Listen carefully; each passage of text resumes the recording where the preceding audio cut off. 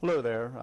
My name is Jim Leake. I'm with the University of Illinois at Urbana-Champaign, and this is actually the last of a series of PowerPoint presentations I'm making on planar geometric projections.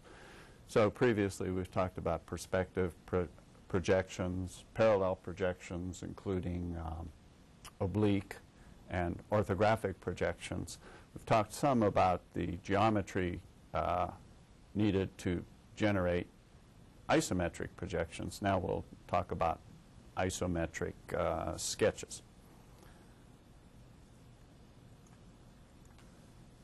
So in terms of the isometric sketching axes, in the last presentation I made, we talked about to create a isometric projection, we would rotate an object. If we started with this front face and we're looking directly at that front face, we'd rotate 45 degrees about a vertical axis, and then we'd tip the object out of the ground plane so that it was oriented somewhat like this.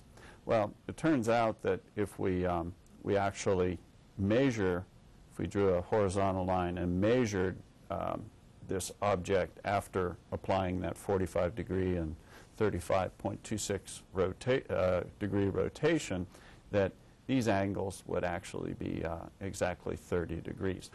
So when we do an isometric sketch, we have the three axes that we're using, the principal axes, or one will be vertical and the other will be up and to the right at 30 degrees, up and to the left at 30 degrees. A word on the scaling that is achievable in an isometric sketch.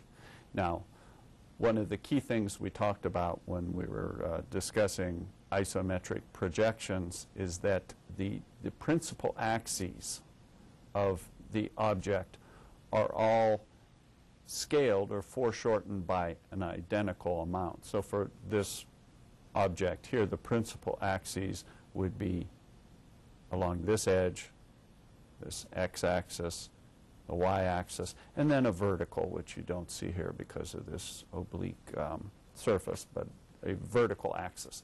So in an isometric sketch, all edges that are parallel to one of the principal axes are scalable. Okay, so that means we can get real dimensional information from them and compare back and forth between the real world object and the projections using different proportional techniques. So here, if we just look at some of these edges, this edge AB, you'll notice that it is parallel to this principal axis here, so I can get real information regarding the length of this edge because it is parallel to this principal axis.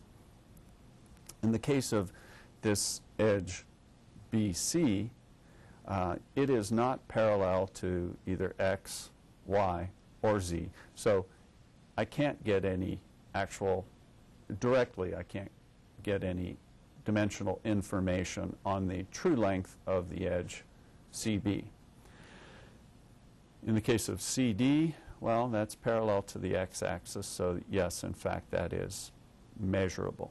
We can measure directly this length, and that will give us depending upon the scaling between the actual object and the projection, presumably they're scaled the same, so we can predict the actual true length of the edge CD.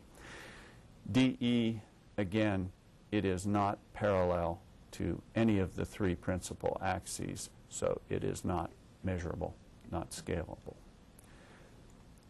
Okay, so now just the procedure for creating an isometric sketch of a cut block, say we're given something like this, we're given a cavalier oblique and asked to produce an isometric view of this same object. Well, once again, the same procedure applies. You draw a proportionally correct bounding box. You notice the axes, the horizontal, up and to the right 30 degrees, up and to the left 30 degrees. Lay out that, get the proportions right. Then you go in and you locate the different vertices of the object, and then finally you go bold. So that's the typical technique. Here's just an example of how you might approach drawing an isometric sketch of a cylinder. So here, if it's on an axis, kind of a horizontal axis, it's a horizontal cylinder. We locate the endpoints, essentially the center points of the front and back faces of the cylinder. The next step is we can actually lay out kind of a trapezoid. When I draw a circular shape in an isometric view, it will actually have an elliptical shape. So if I lay out this grid work, I've laid out the quadrant points of that circular face. But in addition, in drawing the trapezoid, now when I go to draw this, I know that not only does that elliptical shape have to pass through the quadrant points, but in addition, it has to be tangent to the sides of the trapezoid. So there I've done that. And then you do something similar for the back face. You draw lines tangent to the two ellipses to represent the limiting elements of the cylinder, and then you go bold. Here's an example of drawing, sketching holes on the face of a cube. So again, I'm really doing the same thing I did in the previous slide. It's just now I'm going to draw them on the three different faces, and this is the result. And then finally, here's just an example of doing a more complicated object, an object with arcs, using this isometric sketching approach. We lay out the bounding box. In this case, we've drawn a couple of bounding boxes, located the center points and the quadrant points for any circular arcs, continued on drawing the bottom edges of the holes so that we can represent the visible edges of the object. So this concludes the segment on isometric sketching, and for now at least it also concludes the series of PowerPoint lecture slides on planar geometric projections. I'm Jim Leake, University of Illinois. Thank you.